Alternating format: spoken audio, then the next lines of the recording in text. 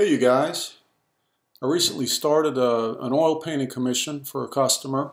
I did a rough first. The rough is about 4 by 5 inches.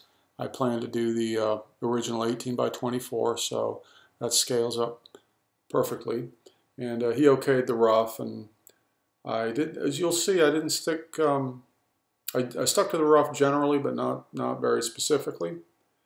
And did another tighter drawing, and then transferred that to a piece of paper that would be easy to project onto the 18 by 24 board. You can see I've marked the center point. That makes it easier to align the quadrants. And you'll also notice in the final painting I added a lot more area on the right. I could have just done it like this, but I felt it was a little too orderly, pyramidal sort of compositionally. So next step, after transferring it onto the board and pencil, is I went in with oil paint and basically did an underpainting. And I'm using oil colors that are Holbein water soluble. So you can use turpentine or you can use water, and I'm so glad they invented these things because I don't have to breathe in turpentine fumes anymore, which are of course highly toxic. So then the next stage, basically gone in with some colors, darken the shadow areas a bit. I'm using ochre, and I'm using, shut up you stupid cat, stop that! And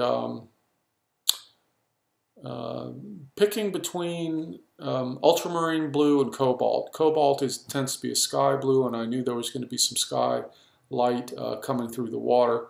But right now I'm working warm, and what I'm going to do is on this painting I'm going to work warm to cool. So I'm using the warmer earth tones now. There's even burnt sienna in this, which is basically a pretty hot orange. And I'll be, see how everything's cooled off a good bit here. Now this is one phase of overpainting with cooler colors, various types of blue. Some of the blues I've keyed down by mixing with a little bit of other stuff, yellow ochre and things like that. I also used a rag to rub in the paint and get a sort of a smooth quality in the background. But there's a good bit of stuff done to the figures here, as you can tell.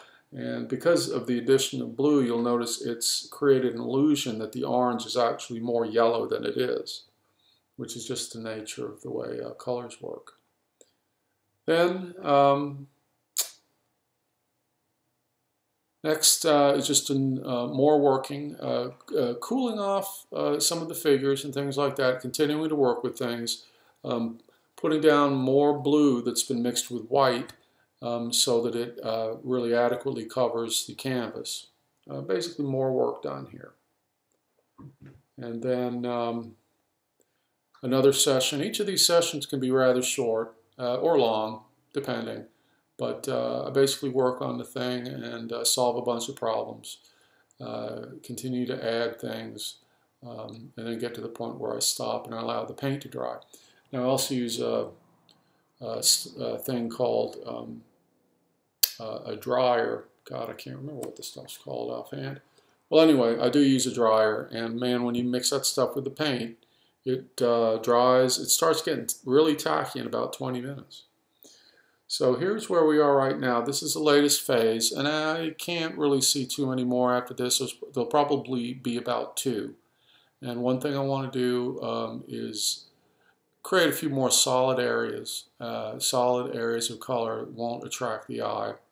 Put the signature on there and so on. And we should have a finished painting. So that's how I do it.